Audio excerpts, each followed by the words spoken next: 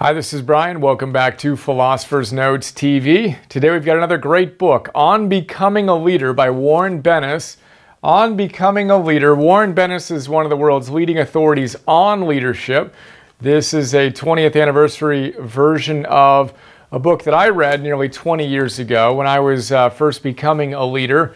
25-year-old entrepreneur, founder, CEO of a startup in the old dot-com boom. Raised $5 million, went from 2 employees to 45 employees, hired the CEO of Adidas to replace me.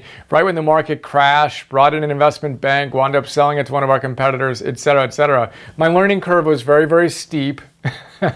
I recall very much enjoying this book. And as I'm preparing for Leadership 101, which I'm teaching soon, reread it, enjoyed it. Philosopher's Note, bunch of my favorite big ideas. 5 of them here. We'll start with leadership basics. So what are the leadership basics? Warren walks us through the different elements that make up a leader. He says, look, leaders come in different shapes and sizes, and they're all different in a lot of different ways, but they basically all have these qualities in common. The first is vision. A vision of where they want to go. That's the number one starting point of leadership, is where are you leading, or where are you intending to lead people to? What's your guiding vision? What do you want and why? Starts there. So in the note, I asked the question again and again and again. What do you want? What's important to you in your life? What do you want to create? Leaders create. They don't complain. They criticize by creating. What's your guiding vision? That is our first attribute or ingredient of leadership. The second is passion. Warren tells us that leaders have a passion for life and for the possibilities of life and for their chosen vocation. Whatever it is they've decided to give their lives to, they love. They're passionate about it, and that passion is contagious. The third ingredient is integrity. They are whole. As we talked about with James Stockdale's Thoughts of a Philosophical Fighter Pilot, integrity means to be of one piece, integrated versus disintegrated, right? We need to be a coherent whole. Then trust is a fourth element, but he says, look, trust is the only one of these qualities that can't be acquired. You can't go out and learn how to learn trust, right? You can't acquire it. You need to earn it by living a certain way, which we're going to talk about in the final big idea. Then we have 2 more ingredients, curiosity and daring. He combines the 2 together. Curiosity and daring. You need to be curious about life, passionate about learning and growing, and you need to be willing to take risks. He says that leaders embrace mistakes, embrace failure as part of the process of discovering the optimal path to bring their guiding vision to life. Check out those qualities, see where you're strong, see where you can grow, and have fun with that. Next big idea, there's our basics. Next big idea is self-invention. Bennis tells us that leadership is really basically actualizing your potential. And he says, I can't stress too much the importance of self-invention. He says authenticity is so critical to leadership, and we've got to remember that the Greek root of the word authenticity is the same in author and authenticity, which basically is short for to be authentic is to literally write your own story, to be the author of your own life. If you are conforming and you're letting society write the story of your life, that's literally the antithesis of leadership. You've got to be willing to write your own story. Invent yourself day in and day out if you want to become an effective leader, which is related to our third big idea.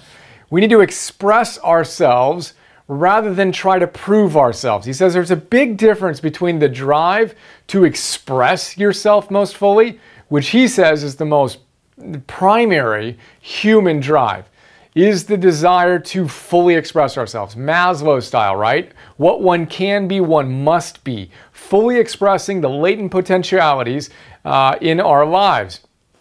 That's very, very different than trying to prove yourself. If you're trying to prove yourself to the world, you're going to tend to conform. Because leadership, and that's the opposite of leadership, what we need from leaders is this desire to discover our own truths and then fully express ourselves in line with those truths. But if we're trying to prove ourselves and impress other people with who we are, that is the exact opposite way to go about expressing ourselves most authentically, which is connected to our next big idea. He talks a lot about Ralph Waldo Emerson and that great essay, Self-Reliance, throughout the book. He references a number of leaders. The book is basically him articulating ideas he got from decades of interviews and research with world-class leaders. One of them was Norman Lear, the television producer and creator, who talks about Emerson's idea of the blessed impulse. The blessed impulse, that we have this little voice within ourselves that's guiding us to our deepest truths. In Self-Reliance, Emerson says, "Trust thyself. Every heart vibrates to that iron string." We must trust ourselves if we're going to fully express ourselves and invent ourselves in the most authentic way. And Bennis tells us we all have that silent voice. Leaders pay attention to it, right? We need to cultivate our ability to trust our intuition, trust our instincts, and listen and pay attention to that voice. And that's not an easy thing to do, but we want to make a habit out of doing that. What does your little voice whisper to you? Pay attention and live in integrity with it. Which leads us to our fifth big idea, trust. Again, trust is the one ingredient that we can't acquire, we have to earn. He says there are 4 ways we can earn trust. We need to be, he says, constancy is the first attribute of a leader who elicits trust, which is obviously important. If you want to lead people, you do so by earning their trust. He says you need to be constant. He says life may throw surprises at you, but you've got to have a constancy that people can count on. He says another attribute is congruency, and congruity, where who you are and what you say is important is consistent with who you are. Ralph Waldo Emerson again says, "What you do speaks so loudly I cannot hear what you say." Leaders are in integrity with that. In this context, he calls it congruent with what they say is important and what they actually do. They embody those ideas. That's important for eliciting trust. Our third variable is reliability. We show up, we're consistent. And our fourth variable in creating trust is integrity. And in this context, it means we basically follow through in our commitments.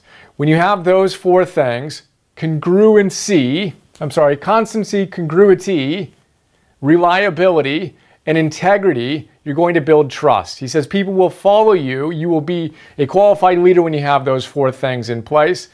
Come all the way back up to these other ingredients. You have a guiding vision. The number of times he came back to the importance of knowing what you want. What is it you are committed to creating in your life? This was the dominant theme. What do you want? What are you going to dedicate your life to? Know what your guiding vision is. Get fired up about it.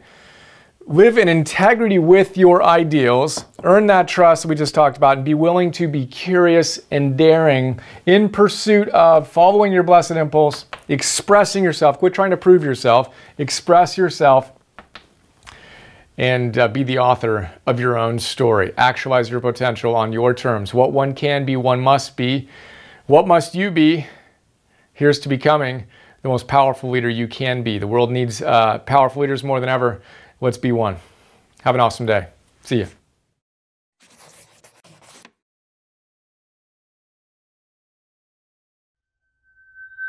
Isn't it a bit odd that we went from math to science to history, but somehow missed the class on how to live? For some wacky reason, Optimal Living 101 never made the schedule.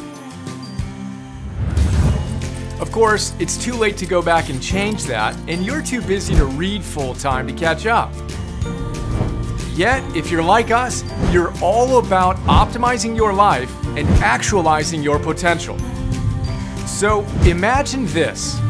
Imagine having someone read the best books on optimal living and pulling out the big ideas that can truly change your life. You know, those sections you asterisk and underline and mark all up.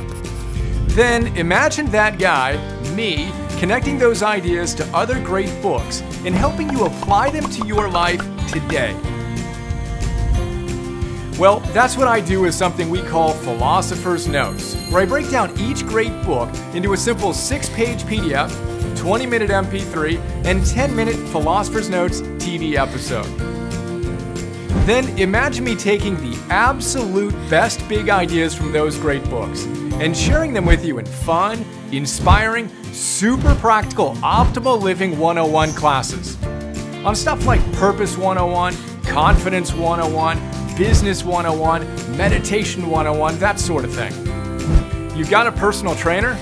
I'm kind of like your personal philosopher. Ancient wisdom plus modern science plus common sense plus virtue plus mastery plus fun. That's what our optimized membership program is all about. We'd love to have you join us. Check us out at brianjohnson.me/join.